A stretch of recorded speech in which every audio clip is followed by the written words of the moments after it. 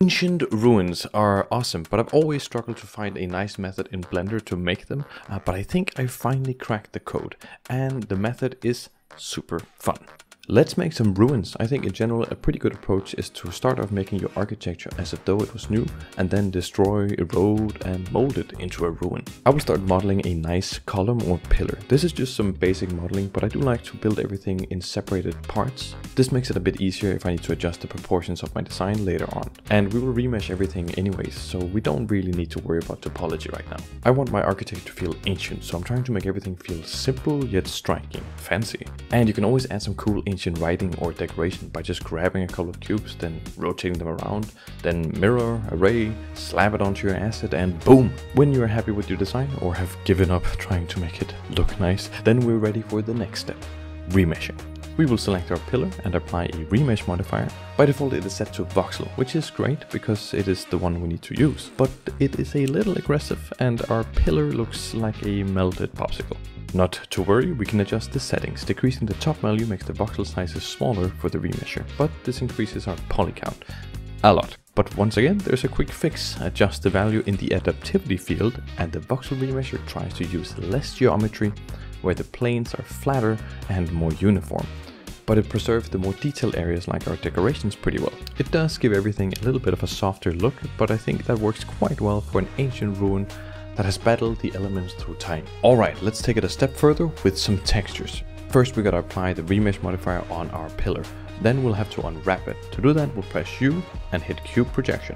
That works best for our remeshed model here. Then we can simply go online or use Megascans and grab some nice textures. Personally, I really like using texturehaven.com. They got some really nice stuff in there and it's 100% free. But wherever you get your textures is nice. I found this really nice medieval brick texture that I think will work really well for the ancient look. And I'm just going to use the color map, roughness map and displacement map. I really like using displacement maps more than using bumps and normals because it's just one map that gives you all that detail and then the ability to maybe displace if you're working in something like cycles. It is perfect. Let's crush it! To make our pillar look more like a ruin, we have a few different approaches we could try. A really simple one is just using good old booleans. Just create a new cube, subdivide, randomize, stretch it into something chunky. Then select your pillar, go to modifiers, boolean, and boom! And turn on the fast method. It is faster and it just works better still, I think. Then select our chunky boy and start intersecting it with our pillar. And to see the result in real time, go to the viewport display on chunky boy, set it to bounce, and boom, simple ruin. Now you can just duplicate and rotate your chunky boy around a little bit. Intersect it here, intersect it there, and we have a ruin-like pillar. A tiny problem are these areas where the booleans intersect. It creates these nasty texture stretching. To fix this, we will create a new material slot on our pillar, and on that we will create our intersecting material. I will just create a duplicate of our pillar material and modify it a bit. Then we go to the boolean objects and give them that same material. So now when they intersect, they look for the same material and applies that one. Magic. And while this method is nice and simple, I think we can take it a step further. Instead of using the booleans, we're going to use this really nice add-on that comes with Blender. So we'll go to Preferences, Add-ons, and search Cell Fracture. This add-on lets us do amazingly fun things. To activate it, you can press F3 to search, type in Cell Fracture, click it, and then we get all these nice settings to tweak. I don't know, just let's go. Then the cell fracture will, like a magician, cocoon itself from the audience while it transforms itself into something magical. The same thing but broken, like a real magician. This process has now broken our pillar into many different chunks and left the original one intact. Neat! You can see it missed a few spots. This can be fixed through tweaking the settings and depends on your mesh density and topology. You'll get the best results with a bit of trial and error. We are doing ruins, so this totally works for me. But now comes the really magic part. Grab all the fractured pieces of our pillar, then go to Object, Rigid Body, and click Add to Active. Then create a plane underneath, and again go to Object, Rigid Body, and set the plane to Add to Passive. And then go to the start of the timeline, click Play, and boom! A crumbling ruin. Setting our pieces to active rigid bodies makes them affected by gravity in the scene, but setting our plane to passive makes it a collider for our active rigid bodies, giving us this simulation.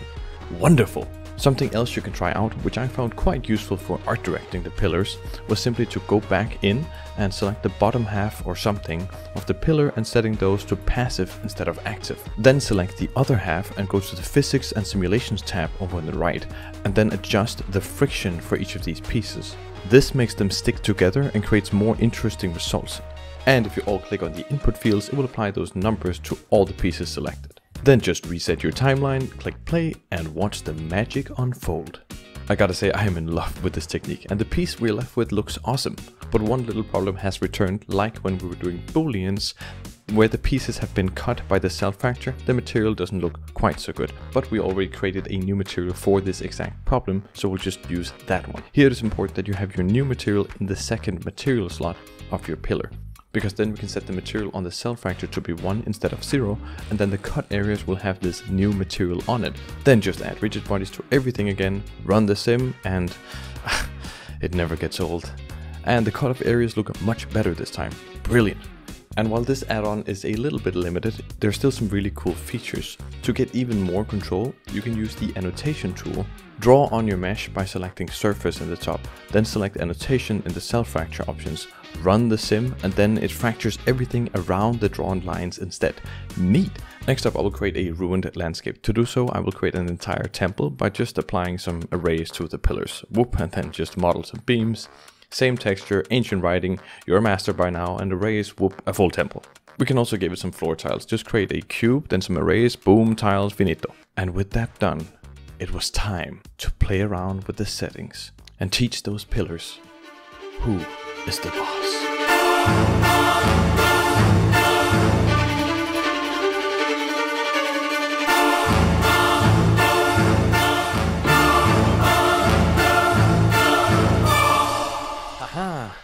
Total destruction. Then I just added some stuff to the overall scene, and I tried to breathe some life into my set, started finding some cool angles and shots to frame my ruins.